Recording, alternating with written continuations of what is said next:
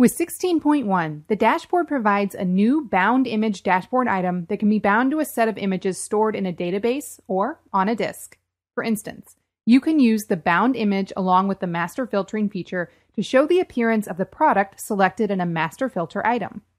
First, let's consider a scenario when the database contains images as byte arrays. The grid dashboard item lists homes for sale and their prices. Go to Images in the Home ribbon tab and click the bound image. Then add the bound image to the dashboard and drop the photo field to the attribute placeholder.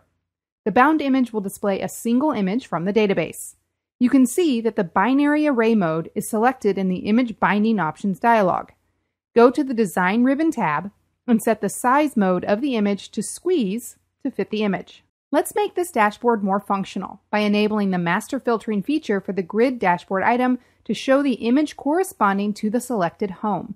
To do this, go to the Design tab of the grid and enable Single Master Filter. You can now select a required home to see its appearance.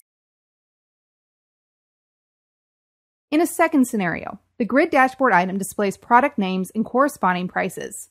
Add the bound image item by clicking a corresponding button in the Home ribbon tab. Then, drop the name field to the attribute placeholder.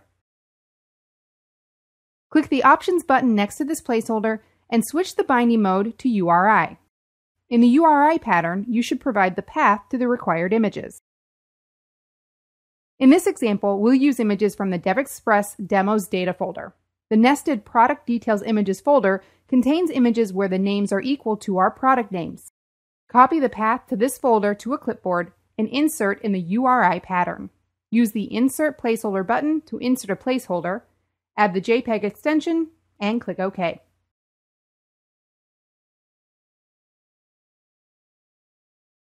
The bound image will display an image corresponding to the first product, Desktop LCD 21.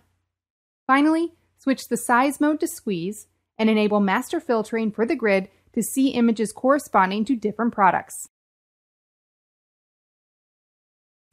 And that's it. To learn more, please refer to the documentation on our website. Thanks for watching, and thank you for choosing DevExpress.